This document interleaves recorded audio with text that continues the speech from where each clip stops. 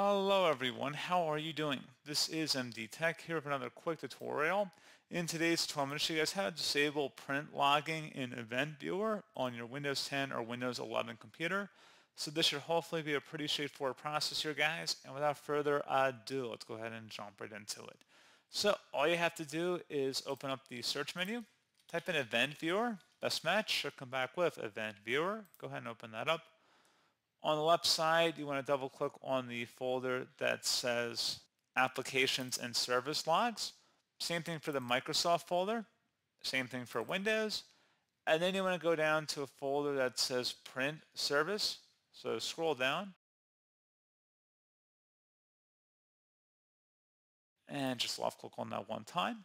On the right side, right click on the operational entry in here and select Properties. Uncheck the box that says Enable Logging, and then select Apply and OK to save it. And that's all you have to do.